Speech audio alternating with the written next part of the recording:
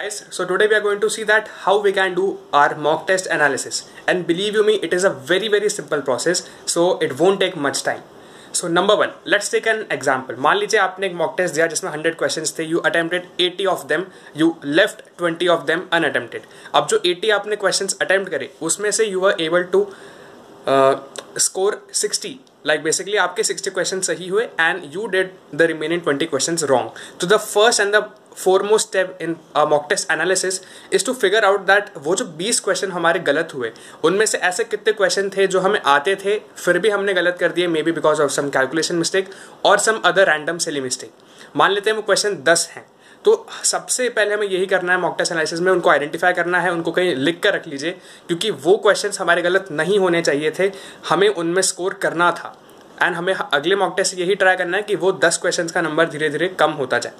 Point number 2, बाकी जो 10 question हमने गलत करे हमें उनमें देखना है कि हमारी क्या गलती थी. हमने क्वेश्चंस अटेम्प्ट करे, दैट मीन्स कि हमें वो आता था चैप्टर, हमें उसकी प्रैक्टिस थी, हमें वो कॉन्फिडेंट इनफ कि हम वो सही कर पाएंगे. बट स्टिल अगर वो गलत हुए दैट मीन्स कहीं ना कहीं कॉन्सेप्चुअल एरर था, या फिर हमें गलत फॉर्मूला याद हो गया, या फिर हमने अप्लाई गलत ढंग से करा.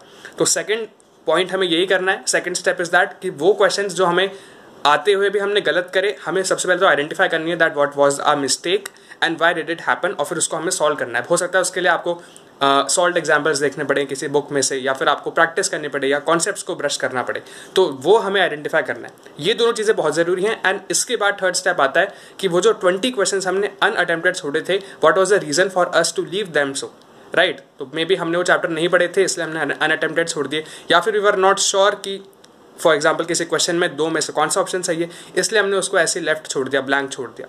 तो थर्ड स्टेप पे हमें उनको एनालाइज करना है और फिर देखना है कि यार उसमें हम क्या कर सकते हैं. अगर हमने चैप्टर नहीं पढ़ा हुआ ऐसा कोई क्वेश्चन है तो हमें उसका चैप्टर पढ़ना है. अगर हमने किसी 2 ऑप्शन में डाउट था इसलिए हमने क्वेश्चन को अनअटेम्प्टेड छोड़ दिया, ब्लैंक छोड़ दिया, तो हमें देखना है कि यार वो डाउट क्यों आया, मे बी मैंने ढंग से पहले नहीं पढ़ा था और उसका करेक्ट आंसर क्या है. So basically this is a 3 step process and it's a very simple thing. And अगर आप करेंगे इसको तो ज़्यादा टाइम नहीं लगेगा यार. इट सीम्स लाइक कि it takes a lot of time, but 1 से 1.5 घंटे में हम पूरा एनालिसिस कर सकते हैं. Just divide your all the questions, categorise them into 3 categories as I have told you. And सबसे इंपॉर्टेंट कैटेगरी इसमें है हमारी फर्स्ट कैटेगरी, जिसमें हमने सिली मिस्टेक या कैलकुलेशन मिस्टेक करी है. उसको हम जितना ज़्यादा कम कर सकते हैं उतना अच्छा है, क्योंकि तब हमारा स्कोर ऑप्टिमाइज होगा. हो सकता है हम अनअटेम्प्टेड क्वेश्चन का कुछ नहीं कर पाएँ, हो सकता है जो हमने गलतियाँ कर दी उसका हम कुछ नहीं कर पाएँ, बट जो हमें आता हुआ क्वेश्चन है अगर हम उसको गलत कर रहे हैं then that can be really detrimental for our final score.